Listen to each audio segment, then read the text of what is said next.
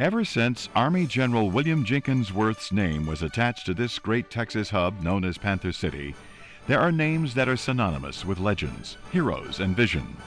Richardson, Moncrief, Clyburn, Bass, Kimball, Carter, and yes, Granger. That's Kay Granger, Texas born and raised, with a heritage as deep as the city, state, and nation she represents. It was a simpler time for the Mullendorf family as Norvell and Aline moved their young family to Fort Worth from Greenville, Texas. Kay's parents were inspirations to her as she grew up, learning the values of education from her mother, a schoolteacher, and from her father, a highway patrolman. The Mullendors were known for their commitment to their neighbors and to their city. Even as a baby, Kay was happy and content, and that infectious smile of Kay's would be her claim to fame throughout her life. Kay and her sister Mary Lynn would learn how to share and be compassionate in all their dealings with other people. As Kay made her way through local schools, Meadowbrook Elementary, Meadowbrook Intermediate, and finally Eastern Hills High School, her classmates came to know her as a leader, even at a young age. She had aspirations to further her commitments to her first love at that time, teaching. So it was off to Texas Wesleyan, where she received a Bachelor of Science, magna cum laude, and an honorary doctorate of humane letters. All the while, we started to get a good look at this future dynamic leader, which of course led her down the runway into the teaching profession. Kay began teaching at Richland High School in northeast Tarrant County, where she gave direction in English, journalism, and yearbook to her classes. Her students remember her for her warmth and friendly attitude. Kay found another avenue she enjoyed and used her teaching talents to begin her own business in the insurance field. G&R Insurance, Kay's own company, was begun, and it gave her an insight into the world of representing small business and women and minority business concerns. Kay's adventures in politics began quite innocently enough when she was appointed to the Fort Worth Planning and Zoning Board. This occurred only after she had taken the leadership role of her neighborhood association on some concerns they had, and made a presentation to the very same board she would soon be asked to serve. Talk about making an impression. Even today, Kay's ties to the past East Side heritage have not gone unnoticed. Many might say, and the rest is history. But not tonight, for you see, we're talking about Kay Granger. From the Planning and Zoning Board, Kay made a big leap to the Fort Worth City Council in 1989, where she served with many familiar faces until 1991. Friends and supporters got behind Kay as she made the decision to run for mayor of Fort Worth and follow good friend Bob Bolin. It was a vigorous campaign, and Kay worked her charm and abilities for the voters on the way to earning their respect as their leader. Kay was tenacious and sincere in continuing to make Fort Worth known throughout the world as an all-America city. Congratulations, Kay, on this well-deserved recognition from your many, many friends here in North Texas. Most of the people know bits and pieces about your life. I probably have had the privilege of knowing as many of those bits and pieces as most of us. How you were a school teacher and learned to sit hour after hour to dot one I or to cross one T, and to give an A when they needed it and to give an F when they didn't. Also coming in and doing public service work on the Zoning Commission, and later on as chairman of the Zoning Commission.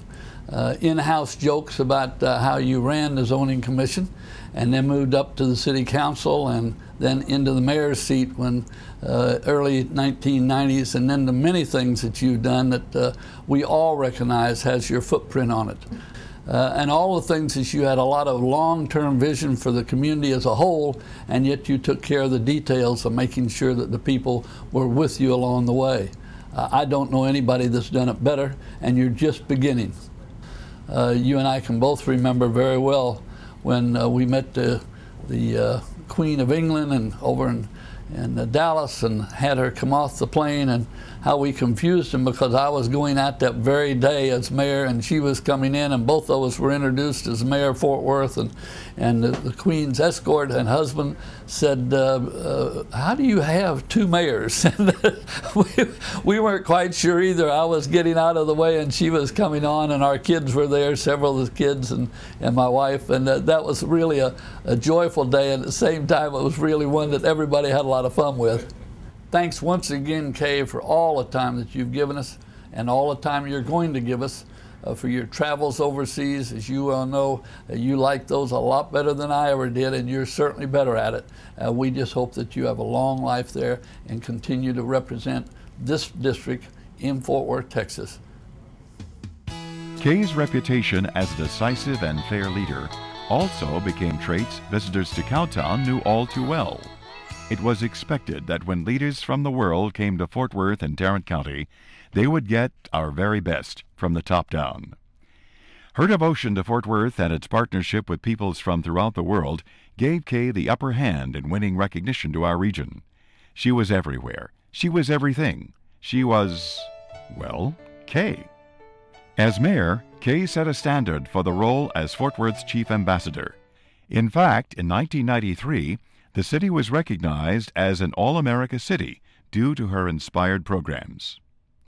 Kay began on another adventure in her life that would test her abilities to deal with new situations and challenges. Yes, as a Congresswoman.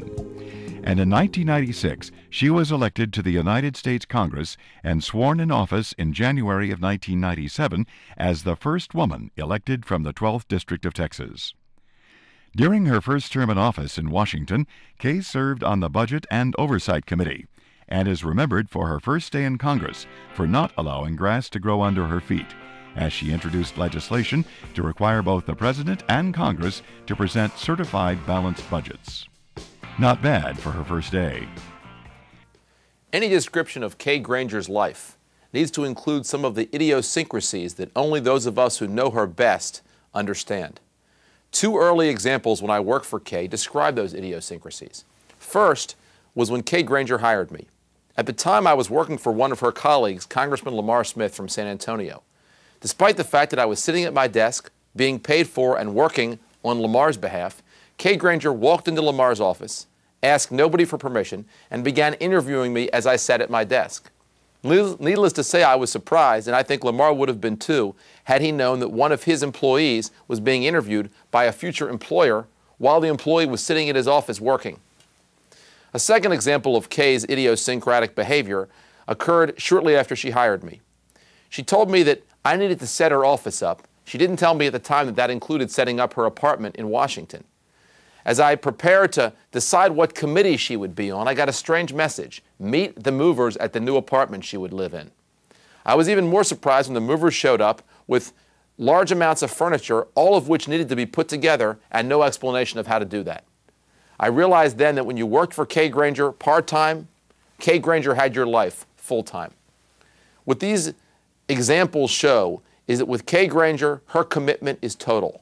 She is completely focused on the job at hand, even if that focus sometimes causes her to walk into somebody else's office to hire an employee or to ask someone to put their furniture together, not realizing what is necessary to accomplish that mission. But Kay, your determination and your focus has made you an incredible public servant. It's also made you a wonderful mother and a great friend. Fort Worth, Texas looks totally different today because of Kay Granger's incredible leadership. It was when she was the mayor, an all-American city. It's going to be an all-world city because of what Kay Granger, now that she's what we used to call a federal mayor, is doing in terms of a town like. Her commitment to her country is total as well. Her leadership on the Department of Homeland Security Committee and her leadership on national security issues is absolutely incredible. And most of all, Kay Granger is a great lady.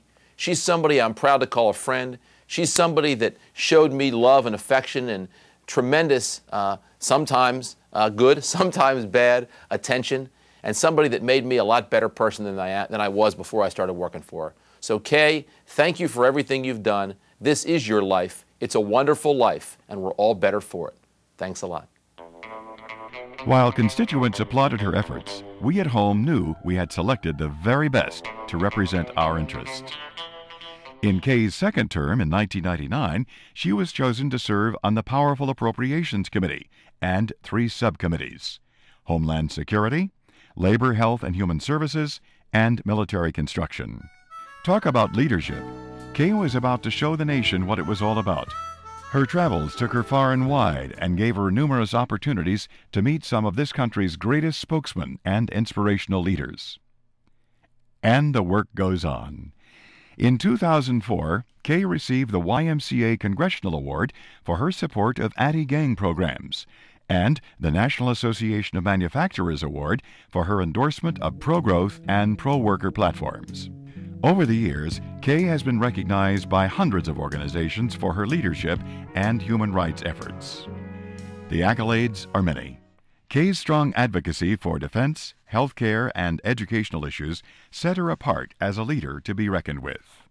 Kay's efforts supporting programs closer to home, such as the Lockheed Martin Joint Strike Fighter and F-22 Raptor fighter, and Bell Helicopter Textron's V-22 Osprey program, are helping Fort Worth maintain its position as one of the country's best cities to raise your family.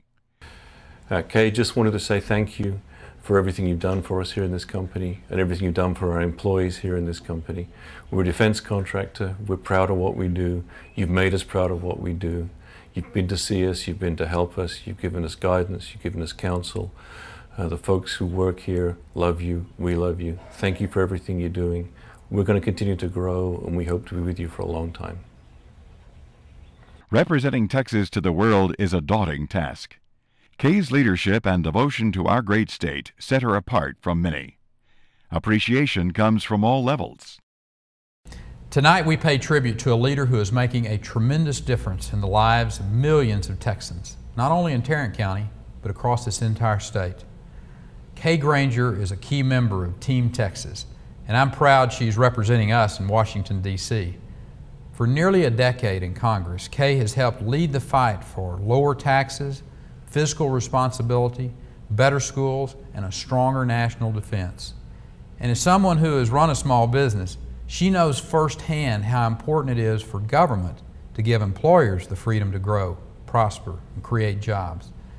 Today in Texas and all across the United States, our economy is growing, our schools are improving, and more families are free to live the American dream because Kay Granger has stood with President Bush and worked to build a brighter future for all of our people. Kay, tonight we honor you and the work you've done to make Texas a better state. We thank you for your leadership. We appreciate your love for this state, and we look forward to many more years of outstanding service to come. And speaking of Texas, Kay is never one to forget her roots, especially her home in Fort Worth. And oh, that infectious smile. Back home with her family is where Kay's most comfortable. That's because her life is centered around her children. They are her lifeblood. And they are Kay's biggest boosters. Mom, I can't begin to express how proud I am of you. I continuously tell people I can never be prouder of you than I am this day. And time again, you prove me wrong. You always take it up to the next level. You always ask for more. And frankly, you deliver because it's the right thing.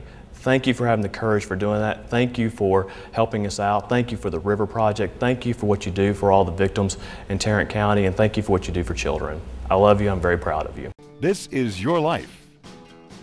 This is your legacy. Thank you, Kay, for what you are to those that support you. A friend to our nation, to our state, to our city, and to our hearts. And Kay, we love that infectious smile.